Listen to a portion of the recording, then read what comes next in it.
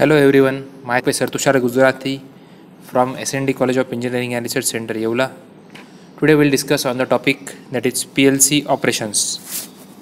So in this topic we'll study how PLC operations takes place, what are the steps, what is the procedure, okay. So PLC operation, the operation of the PLC can be considered in two modes. So PLC operates in two modes. First mode is input-output scan mode, where inputs and outputs are scanned and given to respective channels one by one. Okay. And the execution mode. In the execution mode, program is executed as per the status of input-output channels. Okay. So the input-output scan mode. During the input-output scan mode, what happens? The processor updates all the outputs and input. Whatever the processor is there, processor updates all the inputs and outputs, and the states of all inputs is updated one channel at a time. Means the states of inputs, either true or false, is updated continuously one by one channel at a time. Okay. The time required for this depends on the speed of the processor. If processor is good, then the speed of the scanning is more and time required is less. Okay. So this is input output scan mode. Now execution mode. What happens in execution mode? During this mode, what happens? The processor evaluates each rung of the ladder diagram sequentially, starting from the first rung and proceeding to the last rung. Okay. So what happens in execution mode? The program gets executed. Okay. So program is in the form of ladder diagram. So you know ladder diagram, all of you. So ladder diagram is something like this. It has two vertical lines and horizontal lines in between them. Okay. So these horizontal lines are called as rungs. Okay. Rung.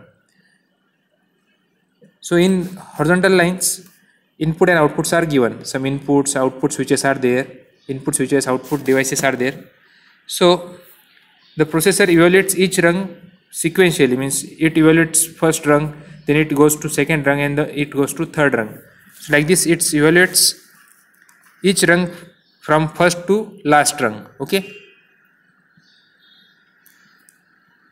As a rung is evaluated, the last known state of each switch and relay contact in the rung is considered, and if any true path to the output device is detected, then the output is energized and it is set to on.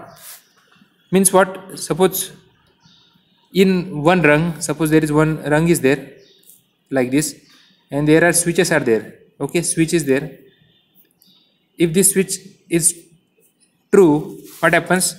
If switch is true, at the time what happens? This output device gets energized, that is, it gets on. Okay. So like this, there is continuous path is there. Okay. So when the true condition occurs in the path, what happens? Output device gets on. Okay. And at the end of the ladder diagram, the input output mode is entered again. So at the end of ladder diagram, input output mode, we have to enter again, and all output devices are provided with on off state, and all output devices are provided with on off state determined from execution of the ladder program. And we have to check whether the devices are on or off at the end of ladder program. And after that, we have to all inputs are sampled, means we have to sample all the inputs, and again we have to start from the beginning, and execution mode starts again. Okay. So this is the execution mode.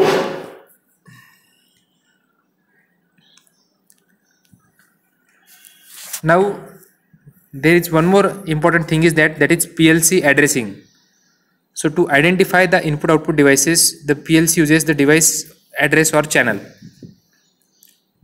So each and every channel has some address, or each and every device has some address to identify that particular device. Its address designation depends on the type of PLC. So depending upon type of PLC, the designation type differs. Okay. So now here is one table is shown. Okay. So addresses are given for particular PLC. Suppose input channels are there, so address is given in the numbers like 0 to 07. For output channels, number is given 8 to 15. Internal relays are there 16 to 31.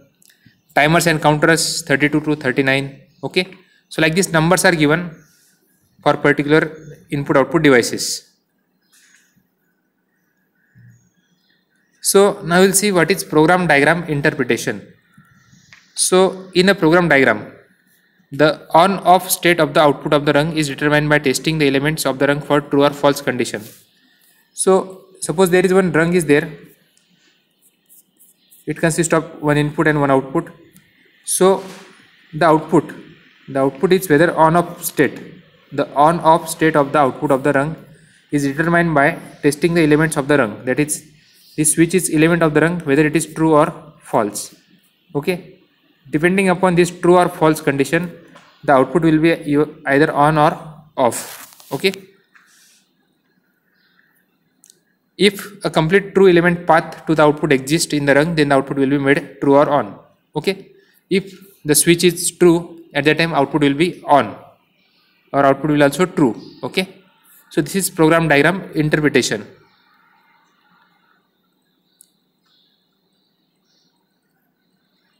Now the symbol for normally open contact indicates that the device should be interpreted as false. So sometimes, suppose this is the switch, push button switch, and now it is normally open actually. Okay, normally open.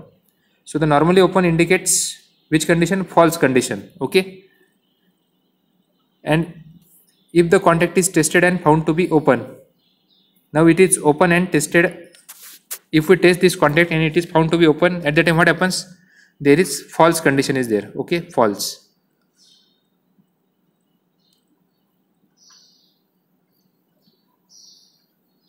And when that switch gets closed, what? Okay, now suppose there is push button switch and we have closed this push button switch, that is normally closed contact, and it is closed and it is examined on and its condition is true. Okay, so when switch gets closed, what happens? Its condition is true, and when switch is open, at the time its condition is false.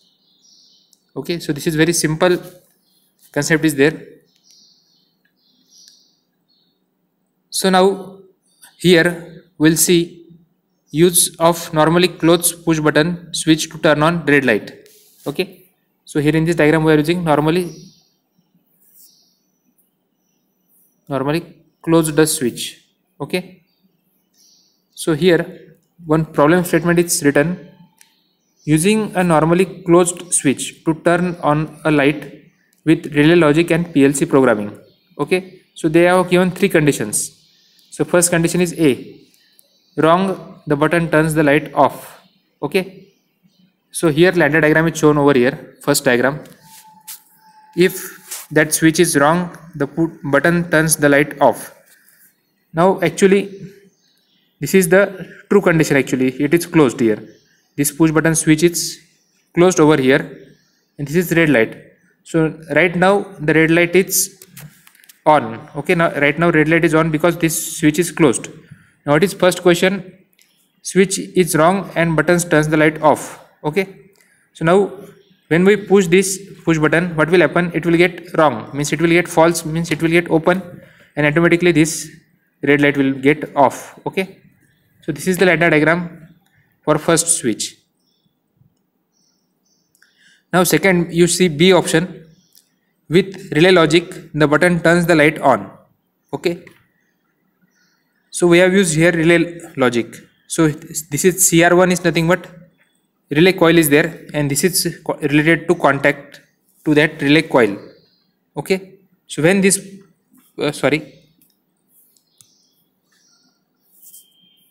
now when we push this press button, or when push button is pressed, what happens? This coil gets energized. Because of this contact gets closed and red light gets on. So this is the second diagram. Okay, for second statement.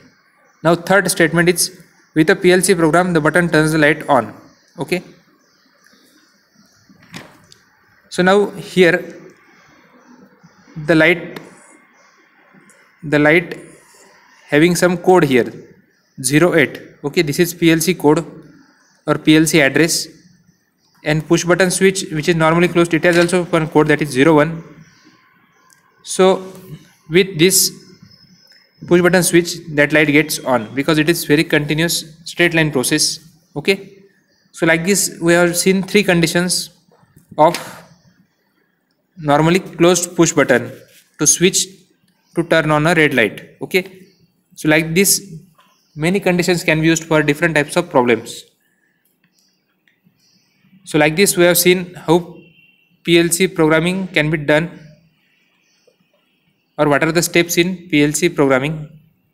Okay, so thank you so much all of you for watching this video. Thank you.